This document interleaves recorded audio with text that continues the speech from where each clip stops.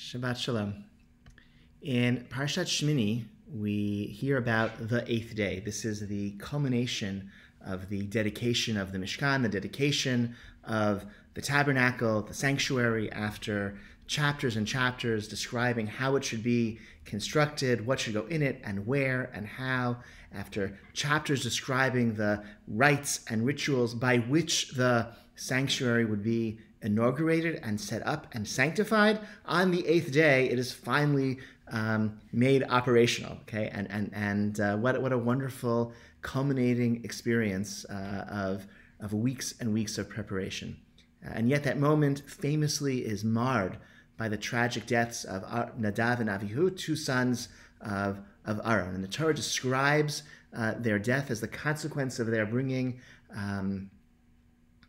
some sort of Eish Zara Asher Lo Tziva Otam, a strange fire that was not commanded, was offered on their fire pans, and in contrast to chapter after chapter of everyone doing precisely what they had been instructed to do, Nadav and Avihu, they break forth and they do something uncommanded, and this brings about their own deaths. And this is calmly understood to be a lesson about the need for following the rules, even when one might otherwise be tempted to break through out of a perhaps very sincere desire to worship God, as everyone around them was doing, as they saw their father Aaron serving in the Mishkan. They wanted to serve in the same way. As God's presence was resting on the Mishkan and there was this moment of revelation, they wanted to take part in a more direct way. And the Torah is saying and warning us, no, like especially in the realm of the sacred, there's a need to stay within the rules. The Mishkan, the temple as well, really every sacred location, every encounter with sanctity is a merging of realms. It's a meeting point of heaven and earth. And as boundaries are crossed, there's a need to reinforce boundaries. And this parsha is all about boundaries. The second part of the weekly Torah portion describes all the kosher species. And in this way, all of creation, all life forms are divided. Those you eat, those you don't eat, those that have fins, those that chew their cud, those that have split hooves. Everything is put into categories. And that's how we make sense of the world. That's how we operate within the world. That's how we have limits. And that's how we can navigate in a world that contains elements of the sacred, which are by definition elements of danger.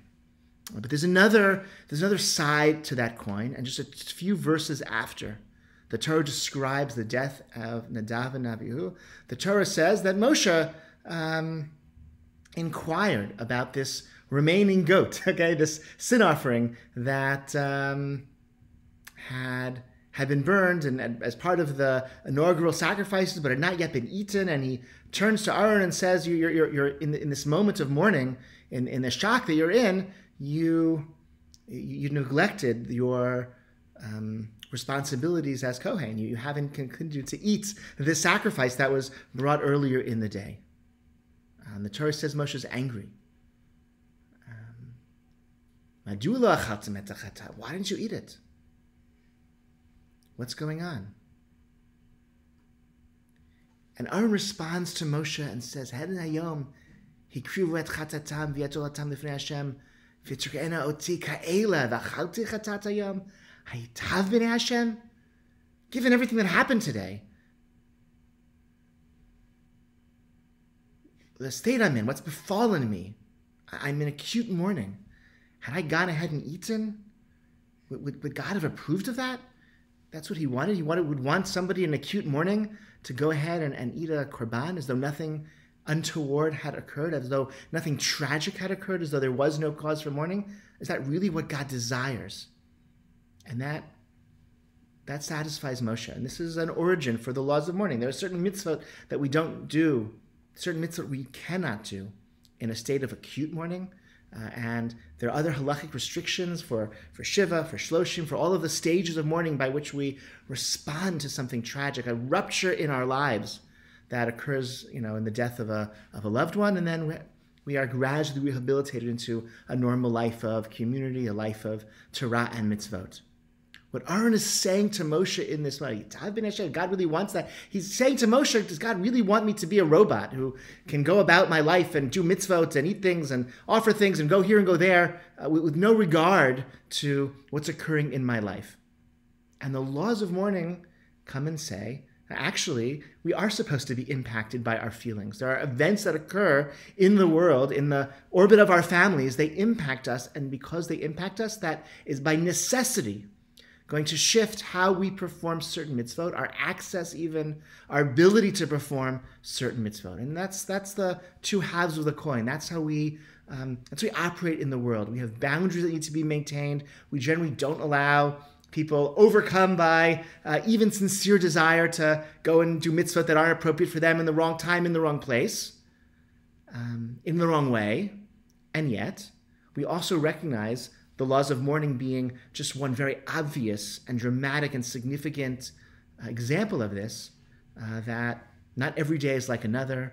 There are circumstances that are meant to impact us. We're meant to feel things and experience things, and those feelings necessitate a different relationship with the world, even a different way of interacting with God. So I think this tragic episode and some of the subtle details around it are actually paradigmatic for 100 other big stories and small stories we could tell about Jewish life. I think there are many examples you can think of in your own personal lives. I think in our lives as a community, we have these challenges. Sometimes we need to be told the boundaries are really, really important. We have to stay within the boundaries. Other times we need to be told, no, like you're meant to feel things, and those feelings have to make a difference. From a vantage point of this past 12, 13, 14 months that we've experienced as a community, I think the modern Orthodox community, and I don't mean our shul per se, but broadly speaking, shuls like our own, similar to our own, all across the world, we've had a double dose of rules and regulations. We have the rules and regulations of Jewish law, of halakha. We have not been able to fully pivot towards Zoom prayers and the use of electronic communications on Shabbat, as other religions have and as other Jewish denominations have done, because of those boundaries of halakha that we believe in, because they ultimately are traced back to God, and we also ultimately believe in the long run they lead to flourishing Jewish communities. And we have the additional burden, of course, of caring about science and medicine and public health and taking those guidelines with the utmost seriousness, unlike some other religious groups within the Jewish community, outside the Jewish community, who have more robustly maintained their pre-COVID way of life. And with that double burden, we feel all of those boundaries that this parsha reinforces. And when we feel constrained, it doesn't matter, okay? Especially in the realm of the holy. When the stakes are so high, you got to follow the rules. And as modern Orthodox Jews, we have twice as many rules we need to abide by. But we're also allowed to feel things, and we're meant to feel things. And I think right now, Parshat Shimini, okay, as we are in the spring of 5781, I think the feelings that we should be feeling are yearning to reconnect, yearning to return to shul as soon as we feel that it's appropriate to do so and safe to do so. And there's a public health decision, and right now the public health decision is up to 50 at a time can return to shul with masking and distancing. And then there's a personal decision, which you have to figure out for yourself. When do you feel ready to come back to shul, whether with your family or by yourself, and when is that going to be? But the shul's waiting for you, and I hope you're missing the shul, and I hope you're planning on when and how you'll be able to return. And that's a feeling I think we are entitled to feel. That's a feeling I want to encourage you to develop and lean into and cultivate, because ultimately that feeling is going to be really important for our community's revival in the coming months. I wish you all a Shabbat Shalom. Look forward to seeing you here and there and wherever that may be. Bye-bye.